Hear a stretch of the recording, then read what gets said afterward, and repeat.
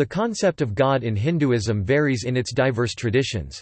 Hinduism spans a wide range of beliefs such as henotheism, monotheism, polytheism, panentheism, pantheism, pandeism, monism, atheism and nontheism. Forms of theism find mention in the Bhagavad Gita.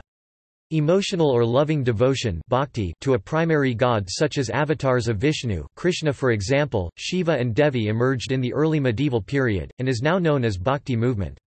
Other Hindus consider Atman within every living being to be same as Vishnu or Shiva or Devi, or alternatively identical to the eternal metaphysical absolute called Brahman in Hinduism.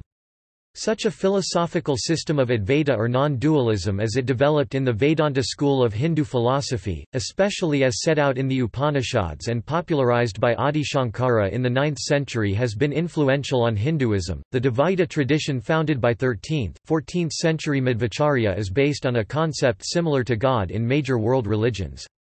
His writings led some early colonial-era Indologists such as George Abraham Grierson to suggest Madhvacharya was influenced by Christianity, but later scholarship has rejected this theory. Madhva's historical influence in Hinduism, state Kulandran and Kremer, has been salutary, but not extensive. Henotheism, kathenotheism, equitheism and non-theism.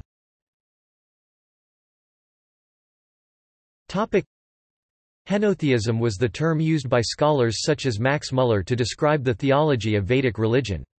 Muller noted that the hymns of the Rigveda, the oldest scripture of Hinduism, mention many deities, but praises them successively as the one ultimate, supreme God, alternatively as one supreme goddess, thereby asserting that the essence of the deities was unitary ekam, and the deities were nothing but pluralistic manifestations of the same concept of the divine God. The idea that there can be and are plural perspectives for the same divine or spiritual principle repeats in the Vedic texts.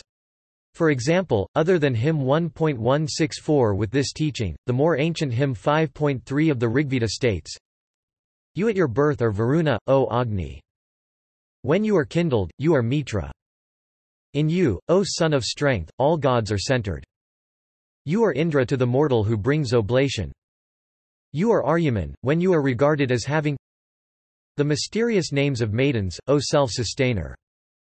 Related terms to henotheism are monolatrism and kathenotheism. The latter term is an extension of henotheism, from kath, henothean kath, henothean, one god at a time. Henotheism refers to a pluralistic theology wherein different deities are viewed to be of a unitary, equivalent divine essence. Some scholars prefer the term monolatry to henotheism, to discuss religions where a single god is central, but the existence or the position of other gods is not denied. Another term related to henotheism is equitheism, referring to the belief that all gods are equal. The Vedic-era conceptualization of the divine or the one, states Janine Fowler, is more abstract than a monotheistic god, it is the reality behind and of the phenomenal universe. The Vedic hymns treat it as limitless, indescribable, absolute principle.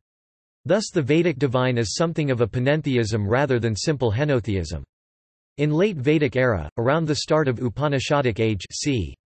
800 BCE, theosophical speculations emerge that develop concepts which scholars variously call non-dualism or monism, as well as forms of non-theism and pantheism.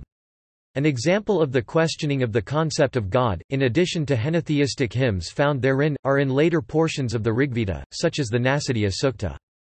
Hinduism calls the metaphysical absolute concept as Brahman, incorporating within it the transcendent and immanent reality.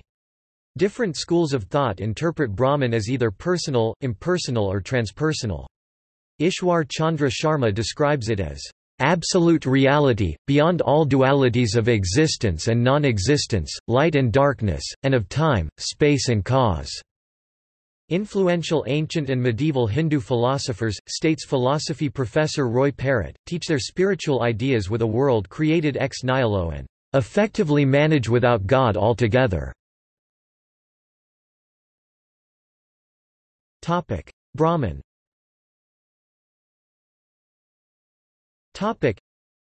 In Hinduism, Brahman connotes the highest universal principle, the ultimate reality in the universe. In major schools of Hindu philosophy, it is the material, efficient, formal and final cause of all that exists. It is the pervasive, genderless, infinite, eternal truth and bliss which does not change, yet is the cause of all changes.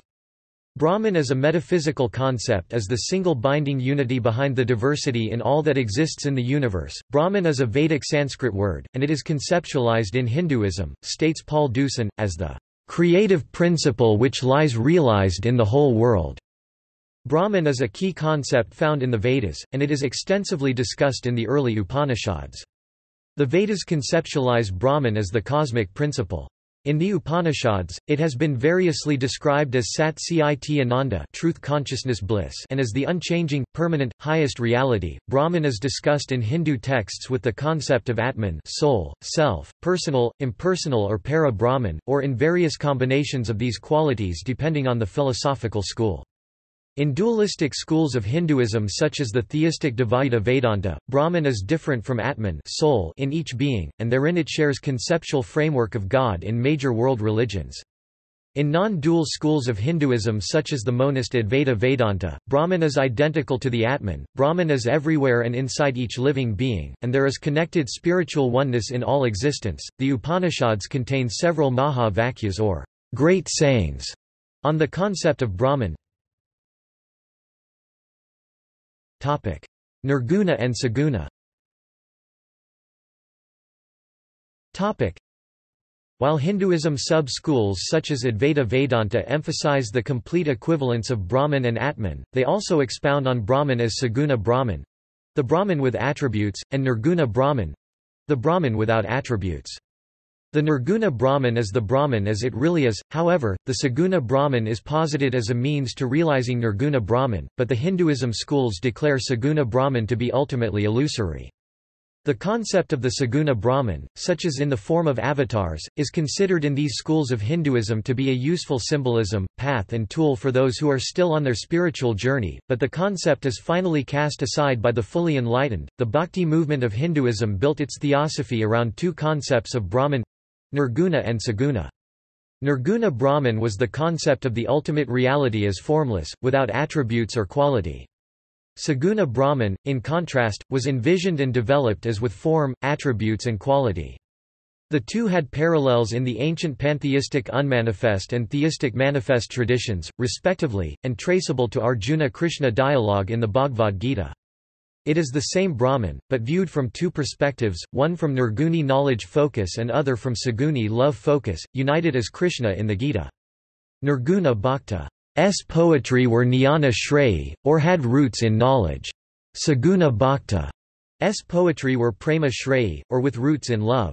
In bhakti, the emphasis is reciprocal love and devotion, where the devotee loves God, and God loves the devotee. Nirguna and Saguna Brahman concepts of the bhakti movement has been a baffling one to scholars, particularly the Nirguni tradition because it offers, states David Lorenzen, heartfelt devotion to a God without attributes, without even any definable personality.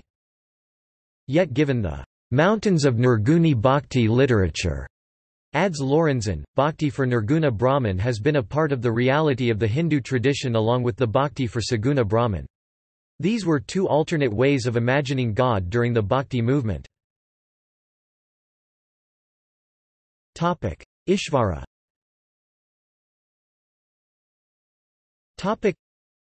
The Yoga Sutras of Patanjali use the term Ishvara in 11 verses, I.23 through I.29, 2.1, 2.2, 2.32 and 2.45. Ever since the sutra's release, Hindu scholars have debated and commented on who or what is Isvara. These commentaries range from defining Isvara from a personal god to special self to anything that has spiritual significance to the individual. Witcher explains that while Patanjali's terse verses can be interpreted both as theistic or non-theistic, Patanjali's concept of Isvara in yoga philosophy functions as a transformative catalyst or guide for aiding the yogin on the path to spiritual emancipation. Patanjali defines Isvara Sanskrit, Isvara in verse 24 of Book 1, as a special self, Purusavasesa Purusa Vasesa. Sanskrit Klesa karma vipakasaya paramarsta purusavasesa Isvara, Yoga Sutras I.24. This sutra of yoga philosophy of Hinduism adds the characteristics of Isvara as that special self which is unaffected, aparamarsta by one's obstacles, hardships, klesha, one's circumstances created by past or one's current actions, karma, one's life fruits, vipaka, and one's psychological dispositions, intentions, asaya. Among various bhakti path practicing sects of Hinduism, which built upon the yoga school of Hinduism, Isvara can also mean a specific deity such as Krishna, Rama, Shiva, Lakshmi, Parvati and others. Madhvacharya's monotheistic god.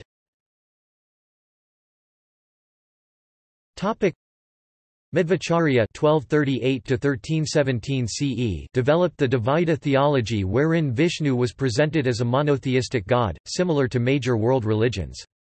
His writings led some such as George Abraham Grierson to suggest he was influenced by Christianity. Madhvacharya was misperceived and misrepresented by both Christian missionaries and Hindu writers during the colonial era scholarship. The similarities in the primacy of one God, dualism and distinction between man and God, devotion to God, the Son of God as the intermediary, predestination, the role of grace in salvation, as well as the similarities in the legends of miracles in Christianity and Madhvacharya's Dvaita tradition fed these stories. Among Christian writers, G. A. Grierson creatively asserted that Madhva's ideas evidently were borrowed from Christianity, quite possibly promulgated as a rival to the central doctrine of that faith. Among Hindu writers, according to Sarma, S. C. Vasu creatively translated Madhvacharya's works to identify Madhvacharya with Christ, rather than compare their ideas. Modern scholarship rules out the influence of Christianity on Madhvacharya, as there is no evidence that there ever was a Christian settlement where Madhvacharya grew up and lived, or that there was a sharing or discussion of ideas between someone with knowledge of the Bible and Christian myths, and him. Svayam Bhagavan.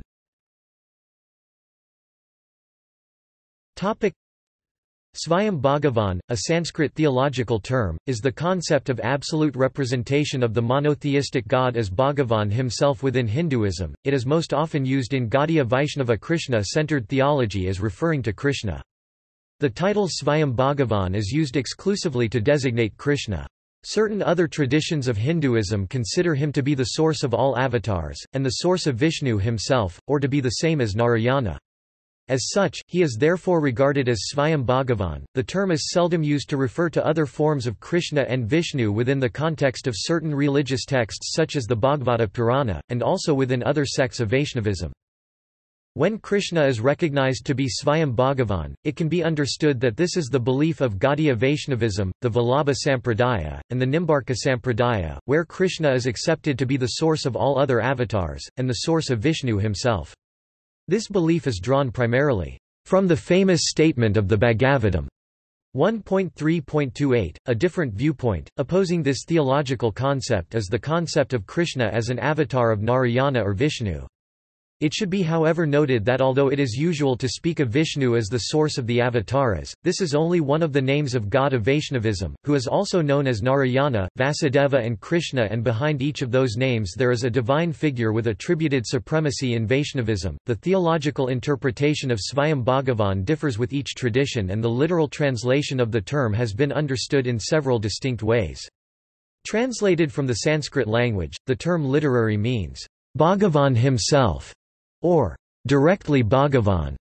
Gaudiya Vaishnava tradition often translates it within its perspective as primeval Lord or original personality of Godhead, but also considers the terms such as Supreme Personality of Godhead and Supreme God as an equivalent to the term Svayam Bhagavan, and may also choose to apply these terms to Vishnu, Narayana, and many of their associated avatars. Earlier commentators such as Madhvacharya translated the term Svayam Bhagavan as he who has Bhagavata, meaning he who has the quality of possessing all good qualities. Others have translated it simply as the Lord himself. Followers of Vishnu-centered sampradayas of Vaishnavism rarely address this term, but believe that it refers to their belief that Krishna is among the highest and fullest of all avatars and is considered to be the Paripurna Avatara, complete in all respects and the same as the original.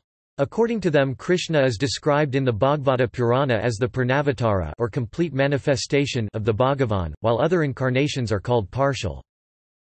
See also Adi Parashakti Brahma Hindu views on monotheism Soham Sanskrit Svayam Bhagavan Ista Devata names of God conceptions of God in Theosophy Blavatskyan Notes References Bibliography Brannigan, Michael 2009, Striking a Balance, A Primer in Traditional Asian Values, Roman and Littlefield, ISBN 978-0739138465 Elkman, S. M., Goswami, J. 1986. Jiva Gosvamin's Tattvasandarbha, a study on the philosophical and sectarian development of the Gaudiya Vaisnava movement. Motilal Banarsidass Pub. Flood, G. D. 2006. The Tantric Body, The Secret Tradition of Hindu Religion. Ib Tauris. ISBN 1-84511-012-9. Fowler, Janine D. 2002, Perspectives of Reality, An Introduction to the Philosophy of Hinduism, Sussex Academic Press, ISBN 978-1898723936 Indic, William 2000, Consciousness in Advaita Vedanta, Motilal Banarsidass, ISBN 978-8120812512 Matchett, Frida 2000, KRSNA, Lord or Avatara, The Relationship Between KRSNA and Vishnu, in the context of the Avatara myth as presented by the Harivamsa, the Vishnu Purana and the Bhagavata Purana, Surrey, Routledge, ISBN 0-7007-1281-X Olivelle, Patrick 1992. The Samyusha Upanishads. Oxford University Press. ISBN 978-0195070453. Potter, Carl H. 2008, The Encyclopedia of Indian Philosophies, Advaita Vedanta up to Samkara and His Pupils, Delhi, Motilal Banarsidass Publishers Private Limited Raju, P.T. 1992, The Philosophical Traditions of India, Delhi, Motilal Banarsidass Publishers Private Limited Jones, Constance, Ryan, James D. 2006, Encyclopedia of Hinduism, Infobase Sharma, B. N. Krishnamurti 1962. Philosophy of Sri-Madhvacarya. Motilal Banarsidass 2014 reprint. ISBN 978-8120800687. Sharma, B. N. Krishnamurti 2000. A History of the Dvaita School of Vedanta and Its Literature, 3rd edition. Motilal Banarsidass 2008 reprint. ISBN 978-8120815759. Sarma, Deepak 2000. Is Jesus a Hindu? S. C. Vasu and Multiple Madhva Misrepresentations. Journal of Hindu-Christian Studies, 13. doi, 10.7825, 2164-6279.1228. Delmonico, N. 2004. The History of Indic Monotheism and Modern Chaitanya Vaishnavism. The Hare Krishna Movement, The Pocharismatic Fate of a Religious Transplant. ISBN 978-0-231-12256-6. Retrieved 12 April 2008. Gupta, Ravi M. 2007. Caitanya Vaisnava Vedanta of Jiva Goswami's Katarsutri Tika. Routledge. ISBN 0-415-40548-3. External links. The Idea of God in Hinduism, A. S. Woodburn 1925, The Journal of Religion Gretile text, the transliterated Sanskrit text for the entire work, Bhagavata Purana Uni Gatingen. De Srimad Bhagavatam, Glories, Subjects, Dating, Concordance to Vedanta Sutra.